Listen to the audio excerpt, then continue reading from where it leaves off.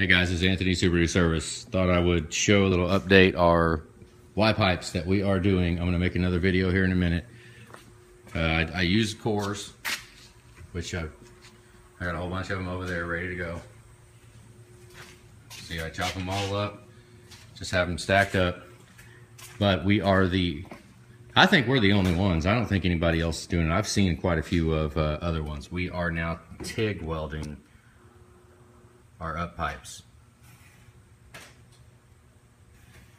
We are TIG welding them.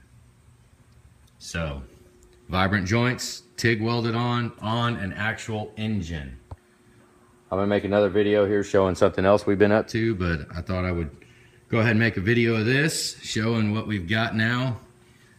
We're selling these things for 250 bucks, but there has to be a core charge, because I need the old ones back desperately. So yeah, 250 bucks, we can ship these out, but I'm gonna probably want about a $200 core charge. In a perfect world, you just yank yours off and ship it to me, and then I will go ahead and box you one up and ship it out, you know, and then there's no worrying about anything. I just, you know, I gotta make sure I get the cores back. So I'd like to, you know, a $200 core charge, you're pretty sure you're going to send it back, because heck, I think you can buy new Y pipes for like 200 bucks, the stock OEM ones. But thought I would show this real quick.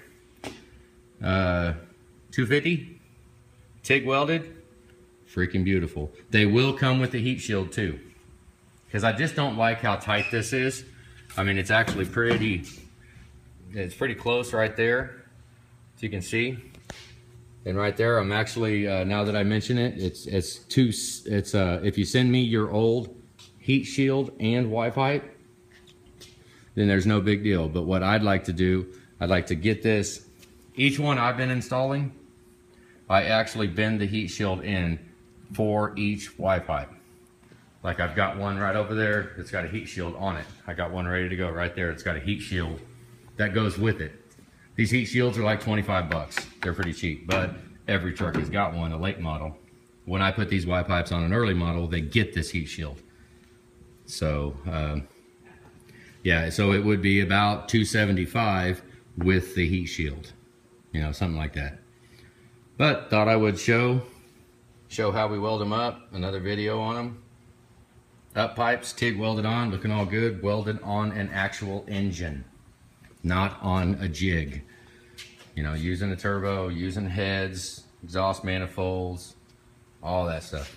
So they will fit. So, yep. All right, have a good day, guys.